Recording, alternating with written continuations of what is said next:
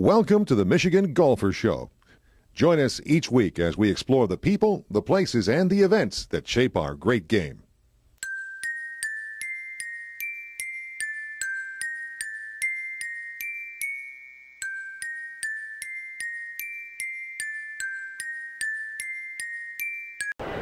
Now, if you want to find out about all of these golf courses, this is the book right here, and this is the man.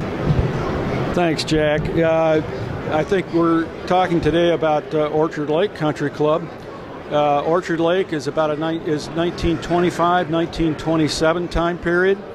It's one of those golf courses. They talk about hands-on today. We talk about architects spending days and days and days and weeks on a golf course site, and then we talk about certain other golf course architects that just go for one or two times. Well, in those days, in 1925 and 26, Allison spent over 60 days on the Orchard Lake site, and he and his right-hand man, L.E. Lavis, who is a landscape architect out of Syracuse University in New York.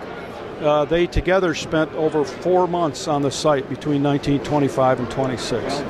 Well, they pretty much had to if you're designing a golf course. In those days, there weren't jets. There was no flying back and forth real quick. And they didn't do a lot of topos, I don't think. They didn't do any of the stuff that they have now, all the computer and all the rest of that.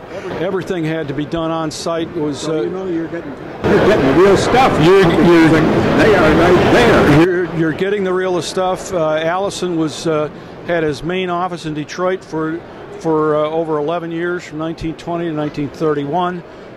They were in the Detroit. He was in Detroit from the spring, probably in March. Most years it was March, and sometimes stayed right through to December here in Michigan. So he was on site that whole time. So Orchard Lake has a golf course that is an Allison course through and through.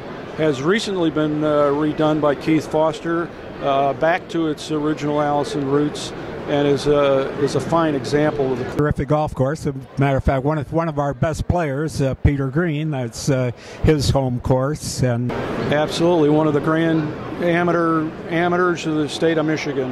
He's won the amateur in 4 different decades.